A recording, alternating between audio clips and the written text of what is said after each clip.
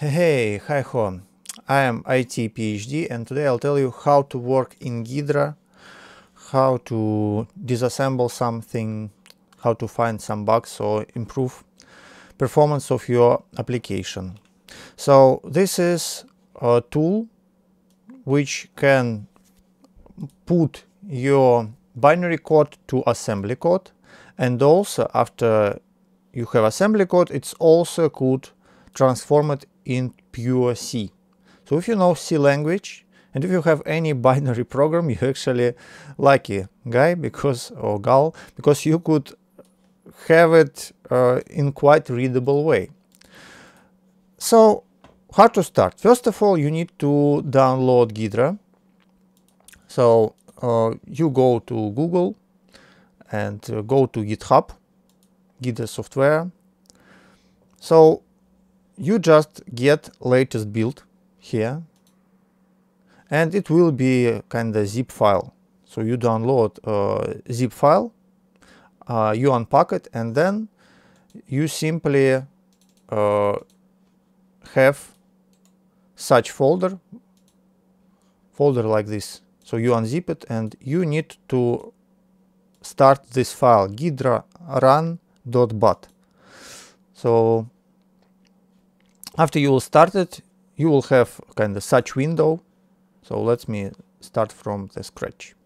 So you will have such window, and here you should start a new project, create a new project. There are two types of projects, shared projects and non-shared. Shared, it's if you want to work with your binary file together with your friends or colleagues, or if you want to play alone, you could choose non-shared. So I work mainly in shared project right now, together with other people. It should be hosted on server, but yeah, you could, if you plan to go alone, create non-shared project. Then you should kind of put it somewhere. Please note that this application, Ghidra, it's in Java. That's why it's a bit slow. It's slower than, for example, it's slower than IDA. Yeah, so let's create test folder, and we will put our project here, just test project. That's it. So we created our project, and now we could put here some binary file. For example, let's take calculator from Windows, simple calculator. So it's open source software, by the way. And you just drag and drop it here, and then you could choose format. You could choose language. So if you, there are plenty of different options could be. Yeah, so here we have not too much. So, and then you click OK, and program Ghidra starting to chew binary file. Then you click OK, and now you could double click at the binary file calc.exe, and Ghidra will start. When you just start it, it will suggest you to analyze exe file. So you could do it. Actually, it's very good thing to do, because if you will do it, it will decompile it to something readable. Also, you will have kind of a lot of information. So you always could do it later. In the menu, there is a after analyze calc.exe, and here you could choose different tools for analysis. You could just select everything if you just play around and click analyze. It will take some time. If your program like more than 3 megabytes, it could take like an hour sometimes. Depends on your PC. So let's now I open my project, and I'll show you some stuff. So this is a project which I work. It's a very old game, like Rage of Mages 2. Maybe you heard about this game. So I'm trying to make it better for multiplayer. I have a server in Rage of Mages 2, and I work on this game. So this is a binary file, server file of this game, and we already disassembled it. So there are plenty of stuff here, and the most useful first thing which you could do here is to make a nice UI. what's cool about Ghidra, it's open source and it's constantly improving, is that you could make any UI which you want here. So, by the way, one of the most important thing when you start working is to go to certain address. And so there are several stuff. There is a navigation to go somewhere by address, by address in memory, and also search. So it's different thing. So to navigate, you use G. So when you press G, you have such prompt, and you could choose an address, and it will go there immediately. So how you could customize it? You could. There is several windows, so mainly you need actually listing. Listing, it's a window where you have your addresses. You could have here like binary, but I just disabled it. But yeah, you could put it here, and you have your assembly language, some references. So it's kind of main window. And second window, it's the compile window where you will have your decompiled code in C language. So the most coolest thing that you could customize everything here. So all this UI, it's totally customizable. So you just press this small button here, and you could like add here a lot of stuff, like add new fields, remove them, make them bigger, smaller. You could drag them back and forth. So for example, bytes, I want to enable this field. Okay, now I have bytes, now I can move it here. And yeah, you see, it's really a cool thing. So it's very customizable. Then, so after you open your Ghidra and you decompiled it, you will have certain code which will be very hard to read. So where to start? Actually, the best way to start is to look for constants. For example, you may know that in your product or in your game, maybe you decompile the game, there is certain constants which you may recognize. So you should look for these constants, and then you could start naming them. So because yeah, of course, it's very hard to just simply find out something out of unknown variables. So you need to name such variables. So you find something which you know that it's kind of, by using this product you may know it, and you could rename everything. So here you could create structures. You could by default there is no structures. So some stuff, it could be a structure, but you just for example, this is created structure. In a row, it's something not really understandable. So you should create data types, like edit data types for stuff to create new structures, and name variables. So all variables here you could change. Just right click at it and rename. So first, your goal when you just start working, you should name stuff which you could name, like apply markdown here. It's super important because then Ghidra automatically will apply your name everywhere when this value could be met in the code. So if you change the name of the variable here, for example, so you could like mind123. If you will change it, it will change it everywhere. So you could find it somewhere in other places. And the cool thing that you could just look for something with a search, and search here much better than in it's much better than in IDA disassembly. So it's really cool stuff. But yeah, first of all, you just name certain variables, create structures, name functions, and after that you could start working and apply injections. So when you want to change something in your in binary file, what do you want to do? You want to take certain assembly command and replace it with another command. So you should use something like You could create a DLL file, for example, which will store assembly code, which will be replaced here, like with DLL inject program. So you could just actually you could replace it just in a binary. So of course you could just use binary code and replace it manually, but the thing is that most of people who work with such stuff, what they do, they replace certain command with a jump command. For example, this move, if we will replace it with a jump to the DLL file, to certain DLL file, like here I have. For example, let me show it. We have this place. Yeah.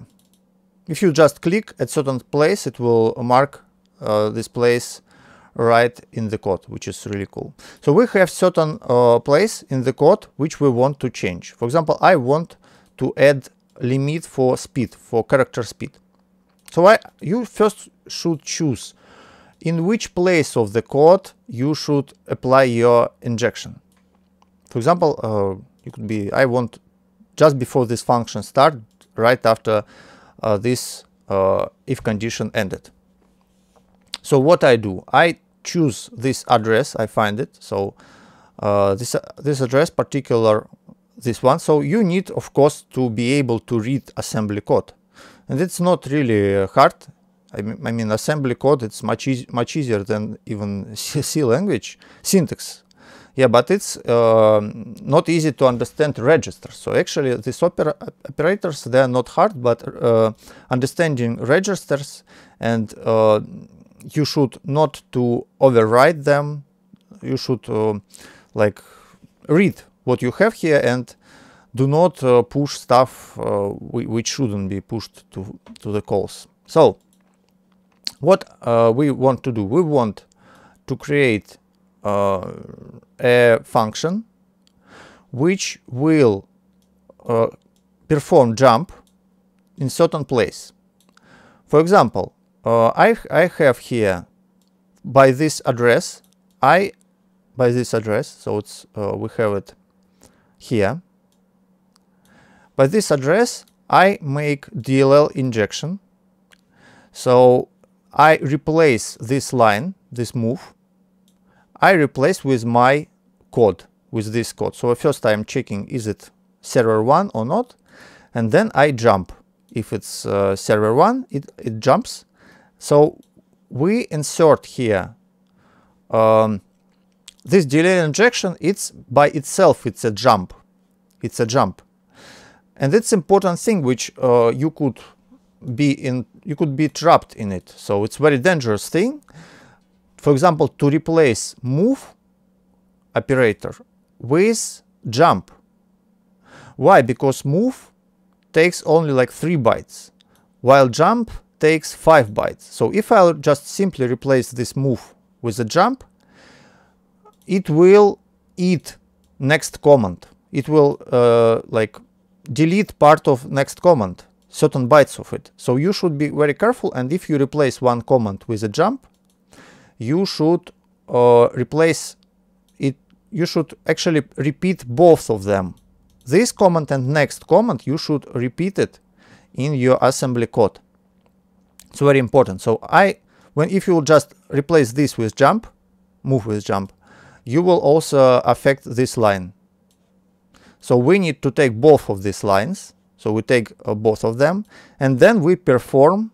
So when our program assembly commands ends, it will jump to the next line. So if you use injection, which kind of replace one line, take 2 lines. It's important thing. Because other way you will have some glitches, and it's very hard to understand why it's so. I just had such problem recently. So yeah, you should know it. So yeah, you perform this. What you mean? What we did? We took these 2 lines, but no, we took this line. We replaced at this place. We made an injection to put these 2 lines, because we want to perform these two instructions. And then we made jump to the next one. So this way our jump do not delete these two operators. So, and of course we made some our changes. So if it's ever 1, we will make minimum speed. And then we also, of course, at the end, after our custom code, we also apply these instructions from here, because if we always want to do not break the code. It's important thing. So it's kind of basic foundation what you want to do in while disassembling something. Of course, Ghidra, it's huge program with lots of different stuff. It's very customizable and it will take years to learn it. And yeah, by the way, please note that some of options in Ghidra, they are not accessible in code browser. So for example, you see here tool option, and there are limited options. So to be able to get there, you should close it and go here. So here you could edit tool options, and here tools will have, for example, use inverted colors. So that's why you could, for example, make Ghidra, make it black, dark mode, which I like, for example. But the dark mode has some problems too. But as Ghidra, it's very, yeah, you see now it's dark mode. It's very very active development software. So I think in time these problems will be eventually done. Yeah, just study Ghidra. It has lots of different stuff, and in time it will be easier. When you just start to work with it, it might be hard, but in time you will be very good. So basically you just need to be able to read assembly code. You need to find certain places. Of course, easiest way to find something in Ghidra, it's not only some constants, but also text stuff. So for example, if there are some strings, so functions like this in C language, so they have some text. So it's very easy to find such places. Next easy spots is to find some ASCII text in the program. So your favorite place in all programs, it's ASCII, because this text, it's in binary mode, it's still preserved. So it's very easy to understand what certain stuff doing if you just read it. So for example, this is messages for the error messages in server. So these places there, it's very easy to call them, to start applying your markdown. And so it's basically two things. It's constant variables, like some numbers, and second one, it's text. So that's it for now. Thank you very much for watching. I hope this video will help you to get into Ghidra, do good stuff for the world, and don't forget to subscribe to my channel, put like and write some comments, ask some questions. I'll be glad to communicate with you. Have a good day. Bye bye.